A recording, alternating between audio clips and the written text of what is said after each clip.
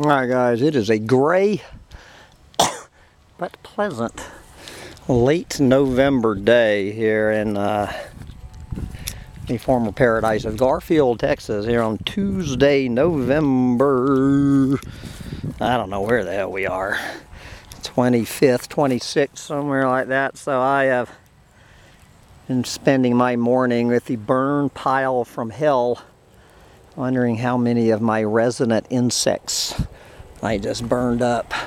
So anyway, speaking of resident insects, I was Top Documentary Films recommended me. It's on YouTube. I believe I watched it on YouTube. This documentary about the insect apocalypse. Now, it was based in Germany and not in Texas.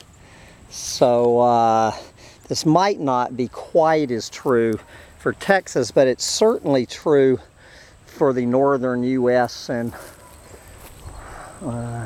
so what they were saying about, if you really want to help insects, if you want to help prevent the insect apocalypse in your own yard, which is really all you can do, and I have to say, I don't see that much sign of an insect apocalypse in my yard in Garfield, Texas.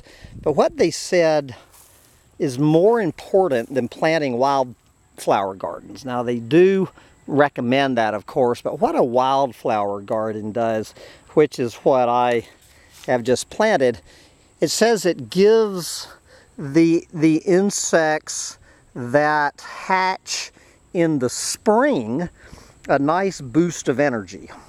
But that's about all it's good for. You know, if the insects do not make it through the winter, insects do freeze. If the insects don't make it through the winter, you will have no insects at your wildflower garden in the spring. So what they say is more important than a wildflower garden is to leave stuff on the ground for the insects to hide in for the winter. Now, of course, the problem with that, this is ugly as shit. I was going, I left about 25% of my field.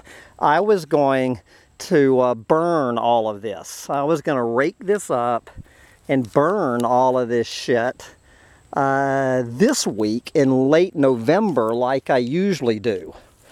But now, after watching this, I am going to let all of this shit sit here for the winter, and then I will burn it in the spring once the little bugs have woken up and headed out to the to my wildflower garden, which is right there.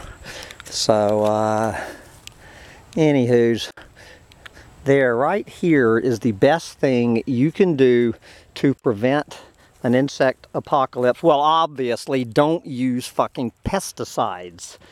I've been out here 14 years, so there has not been a single pesticide on my property for 14 years.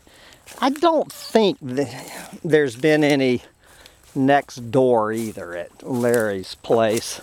Now, of course, even though Larry's been in a nursing home for a year and 2 months and is never coming back, they still keep his field, you know, mowed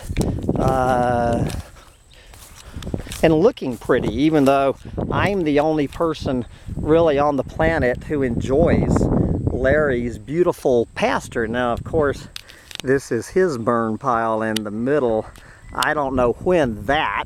So what has happened here is all of the insects on Larry's field, what they have done, no doubt, is they have gravitated towards the burn pile.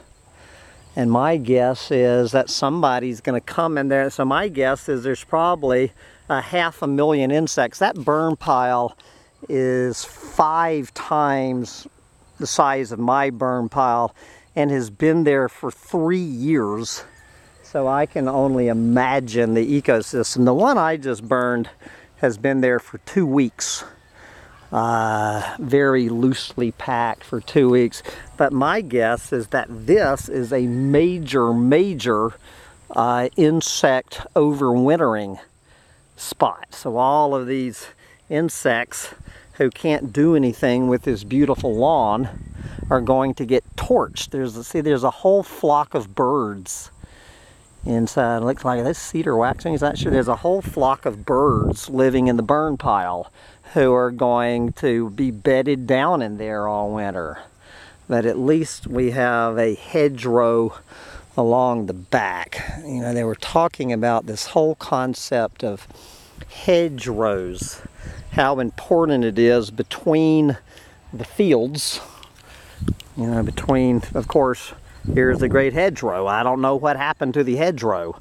At least the back half of the hedgerow is still here. So, you know, they're talking about how important it is between the fields to leave a strip of overgrowth for the insects to migrate to and spend the winter. So that is the reason you want your hedgerow. So there is my beautiful field. Hambone is doing his part to prevent the insect apocalypse. So I could have my yard looking like this in about 1 day, but I'm doing it for the bugs. I do apologize for however many bugs I just burned up in my own little brush pile, but I need to wrap this up and fire up my neighbor's gas-sucking chainsaw. He was kind enough to, so I can get back on this cottonwood from hell to go saw up.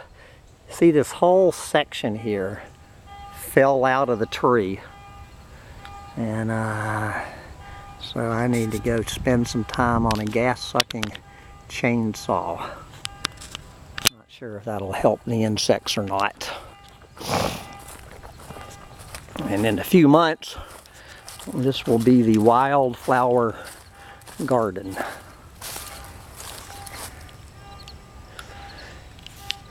Bye, guys.